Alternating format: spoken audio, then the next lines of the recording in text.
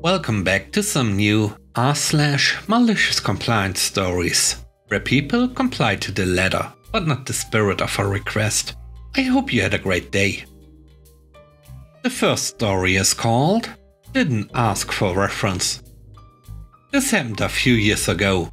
I received a phone call from an HR person from a staffing agency I almost worked for at one point. I got through the greetings and small talk and got down to business. I have a person you know applying for a job with one of our customers. I was sort of confused. No one gave me a heads up. Who are we talking about? Your friend Mo. Who? Mo. He said he worked with you at the email company. Oh, okay, I remember him. But I'm not sure why he'd put my name down. We didn't work all that closely. I interacted with his team only peripherally because we had equipment in his office. I don't really feel comfortable providing a reference. Well, that's sort of our fault. We sort of pressured him to cough up references on the fly. I don't feel comfortable providing a reference. Come on, we know each other. Help me out. Well, not being his manager, I can't discuss his performance. Okay, can I ask you about his technical skills and you comment those? Fine. Ask away. How is Mo with software package 1? I guess maybe 2.5 out of 5. 5 out of 5 is extremely rare for the software. I might be 4.7, and I've used the software for over 20 years. I have even flown to the Windows HQ to work on technology issues and help design future versions of products with them. Great. How is he with hardware platform number 1? Well, when he was at the email company, he never touched the platform. If he gained knowledge from elsewhere, I can't comment. Wait, that can't be right.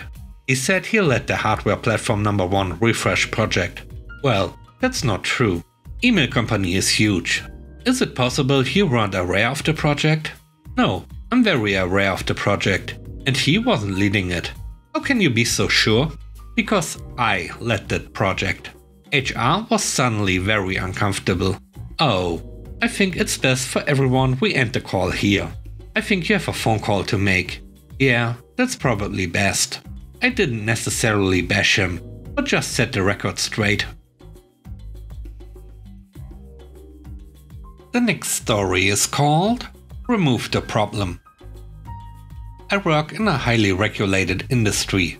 The town has rules, the state has rules, we have independent certifications to maintain and corporate oversight. I hate bureaucracy and being told what to do. So there's a bit of poor fit there, to be honest.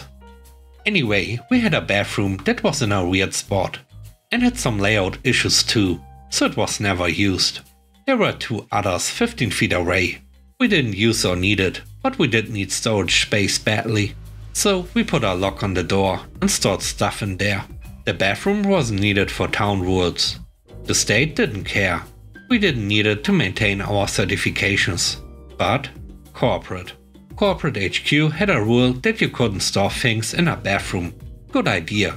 That could be gross. But we locked it up and it's not used as a bathroom. No one can even get in there.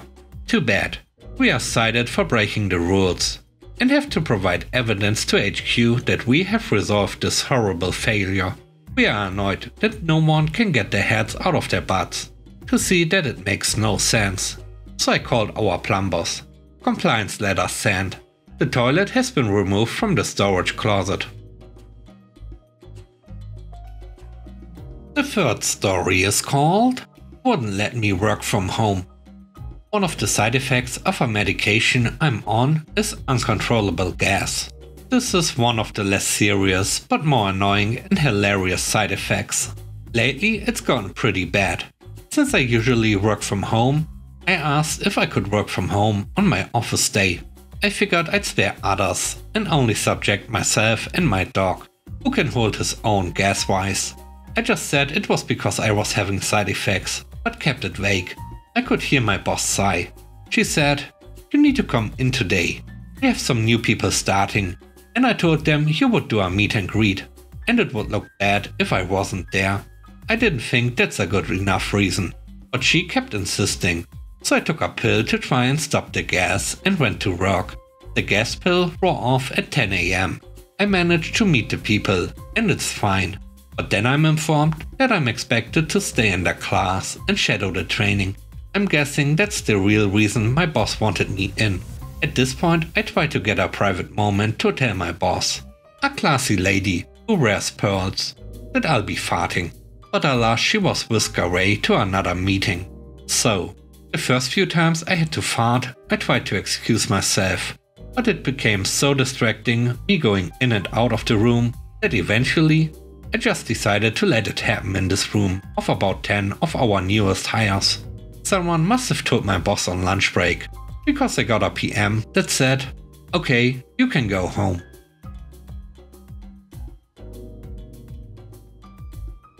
The last story is called No Patience. My dad has always been a patient man back when I was younger, but lately his patience is getting thinner than my receding hairline. He gets frustrated easily on things, even if it's an everyday moment, like long lines, light traffic, waiting for people, even if he's early on the time of the appointment. A while ago, I called my supplier to order some copper wires to replenish our stock, as I'm doing inventory. We own a small contracting firm. My dad told me to drop what I'm currently doing and drive him somewhere, before we go to our supplier to pick up the goods. As I started the car, our supplier texted me to message for confirmation purposes, and to avoid any errors. My dad immediately blurted, "That stuff can wait, let's go." "But Dad, this is from our..." Somehow he got irritated. "That can wait, let's go." "Okay, whatever you say." When we arrived at our supplier's store, my dad was surprised as the receptionist told him that we didn't order anything, as they didn't receive any confirmation from us. Annoyed, he told me, "I thought you already called them to order. Remember the text that I was replying to? Yes, it's the supplier asking for confirmation. You can't wait for 30 freaking seconds for me to reply. You will be waiting here for 30 minutes or so for it to be done."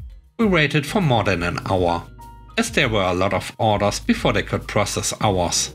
He's annoyed, but doesn't have any choice but to bear the consequences of his impatience.